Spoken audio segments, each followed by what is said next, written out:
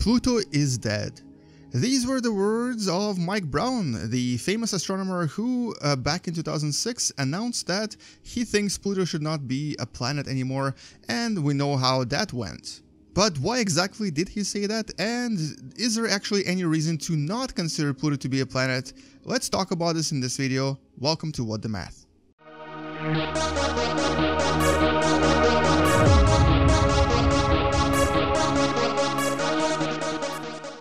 And we're actually going to talk about both Pluto and Ceres because I've recently read a really interesting article by another astronomer / professor who talked about both Ceres and Pluto, as he thinks they should still be considered planets, and I'll explain to you why I kind of agree with him. You can actually read his article in the link that I provided in the description below. Alright, so first of all, let's start with the definition of what planets are after the 2006 conference. Oh, and by the way, in Universe Sandbox 2, if you actually look at the planets, Pluto is still a planet. It's considered to be a planet under their definition as well. Anyway, so to be a planet, like for example Mars right here, what you have to have is, first of all, you have to be orbiting the Sun in an elliptical orbit. So all 8 planets have an elliptical orbit around the star, but many other objects do as well, for example Vesta and Ceres. The second part of the definition is related to the shape of the object. Any object that is massive enough, when it has enough mass, it will actually acquire a spherical shape. It will become a ball. So Mars is a ball, Mars is relatively spherical, so it also meets the definition of a planet. But then again, so does Ceres. Ceres is actually massive enough for it to be spherical. However, Vesta is not. Vesta is actually not entirely spherical. But then if we actually look at Pluto, Pluto, as we recently have found out, is almost spherical as well. So both Pluto and Ceres meet that definition as well. However, many other objects, like for example Haumea, Varuna, and also Vesta, will not meet this definition because they're not entirely spherical and have a relatively prolonged shape because either they're spinning too fast or they are actually essentially kind of like space potatoes. They don't actually have enough mass to form a spherical shape. But then there's another third definition that was added in 2006, and this is what we're going to talk about today. The third definition is this: the object should have cleared its neighborhood of other objects. So in other words, it should be the only object in this orbit. So as you can see, Earth is the only object, Venus is as well, Mercury and Mars. But in case of Ceres, it has its friend Vesta and a few other asteroids that actually don't appear in this particular simulation, but we're going to make them appear in this other one. So right here, we can kind of see the 4 biggest objects in the asteroid belt. We have 2 Pallas, 1 Ceres, 4 Vesta, and 10 Hygeia. The number refers to when they were discovered, or I guess the order in which they were discovered. This was the first discovered, this was the second, this was the 4th, and this was the 10th. Now, so here comes the interesting part. Obviously, Pluto has some objects in its vicinity as well. As a matter of fact, you can kind of see quite a lot of different objects orbiting in the same kind of vicinity, but let's actually look at Pluto. So Pluto is amongst many other objects that are in the system. Actually, there's a lot more that I'm not even showing you because my computer will probably not be able to handle all of them, but I'm gonna try it in a few seconds. But basically, yeah, so there's Pluto here, and there's clearly quite a lot of other objects, but the objects that are relatively close to Pluto, like for example, this right here that doesn't even have a name, or this right here that doesn't even have a name, most of these objects are a little bit too small. Like this one is only about 230 kilometers in radius, meaning that they're not massive enough to assume a spherical shape. As a matter of fact, the only object in this vicinity within a radius of about, I don't know, 2-3 astronomical units, Pluto is the only other object, along with its moon Charon, the only other object that actually has a spherical shape. So here's actually all of the dwarf planets. And my computer is about to get super slow because there's like thousands of them here. But yeah, so there's a lot of stuff going on in this area where Pluto is, and this is actually what we refer to as the Kuiper's belt, or I guess you can also call it Trans-Neptunian area because it's basically right after Neptune. But we call this essentially Pluto's neighborhood. However, to be honest, or to be fair, this is a little bit of a large neighborhood to consider.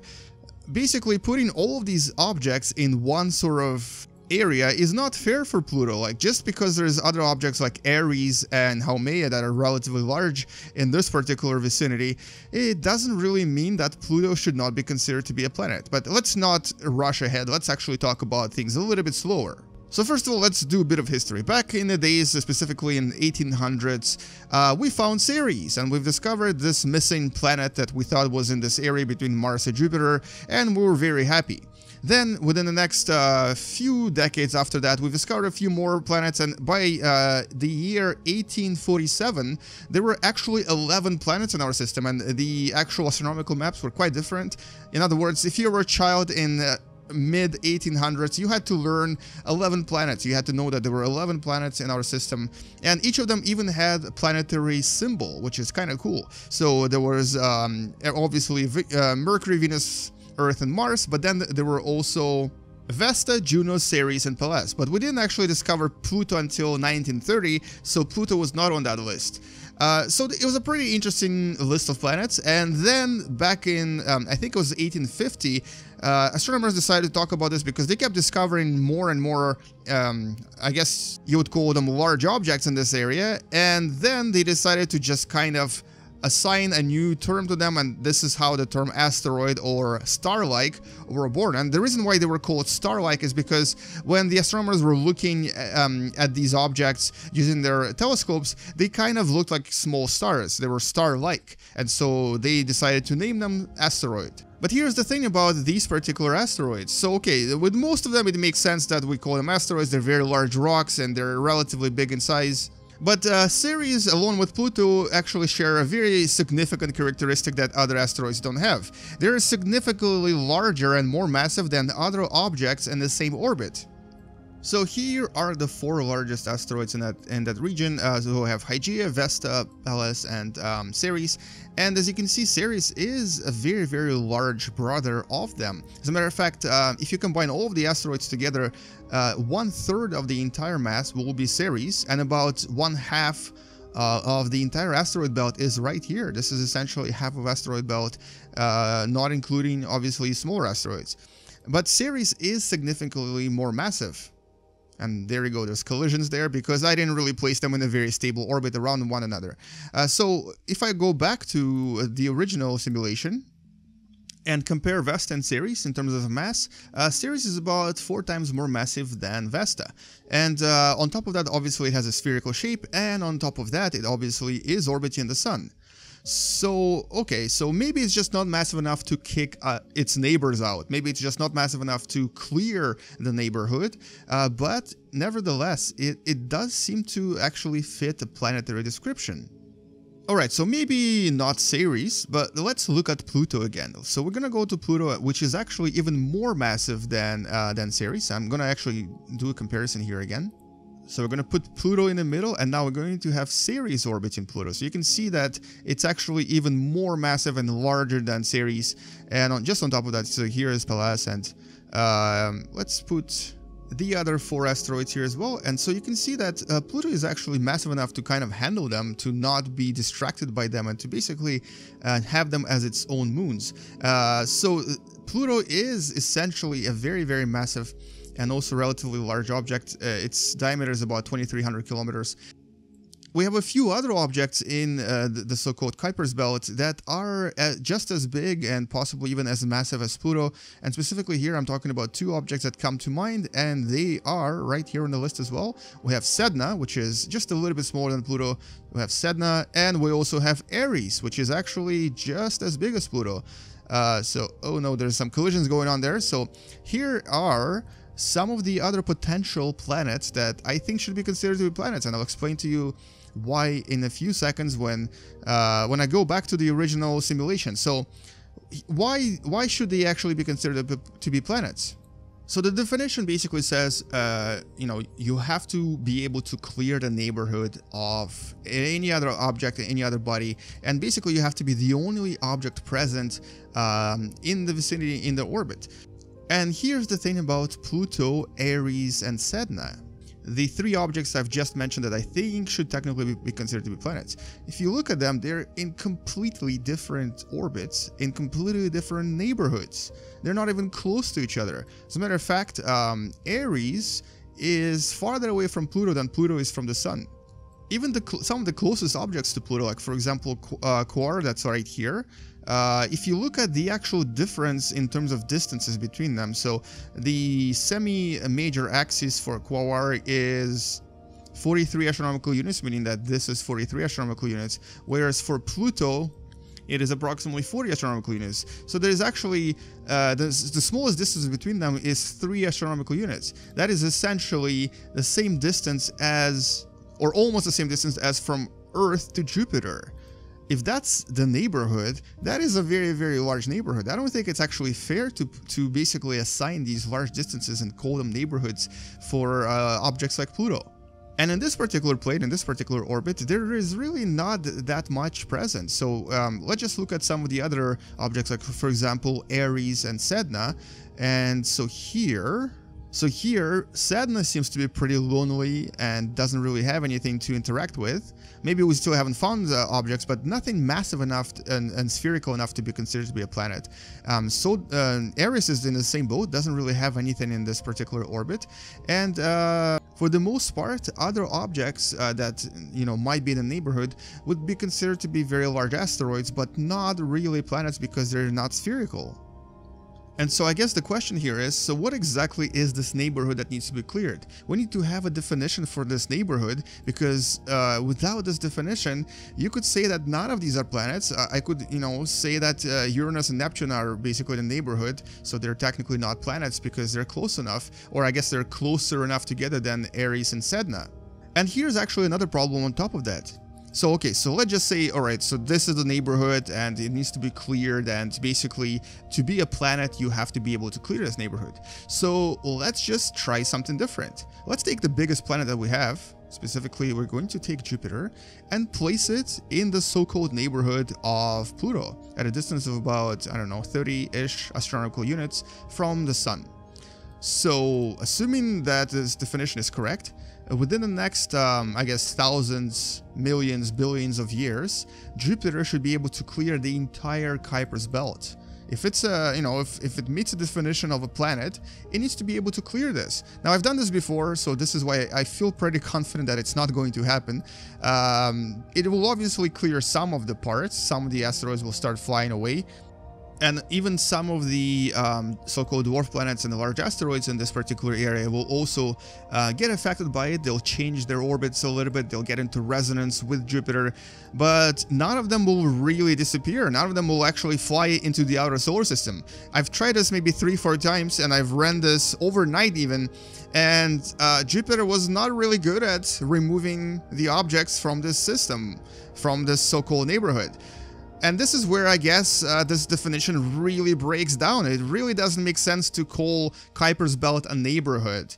You can call, I guess, a certain orbital parameter a neighborhood. You can call maybe a vicinity of a planet a neighborhood.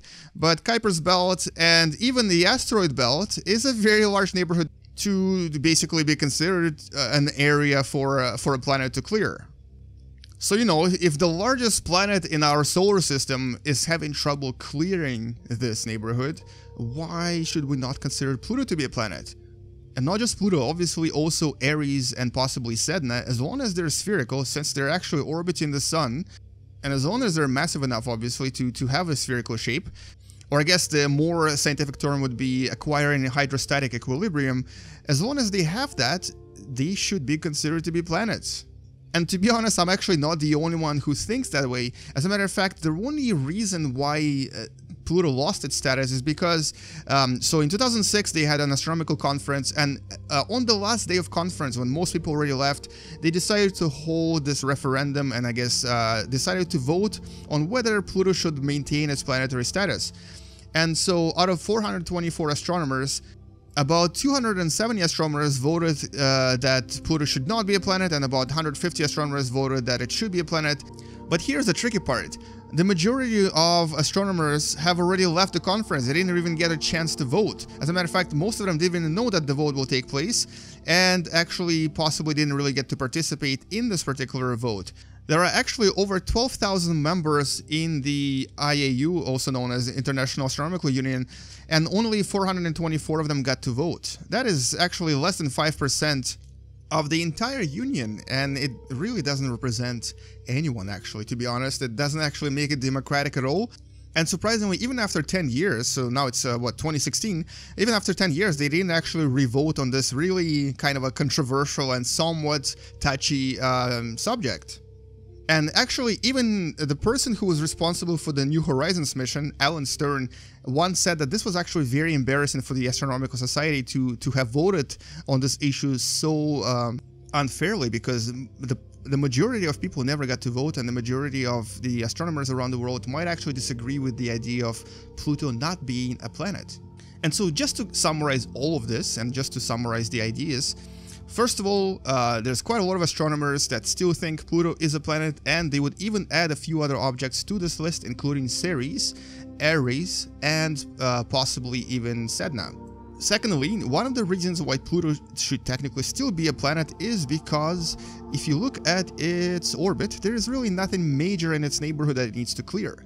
It's doing perfectly fine in its orbit. There is nothing within about one astronomical unit that sort of contends it to be a planet as well, except of course for its moon Charon, which would technically maybe make it sort of like a dual planetary system, which would actually be pretty cool to have a dual planetary system in our solar system, right?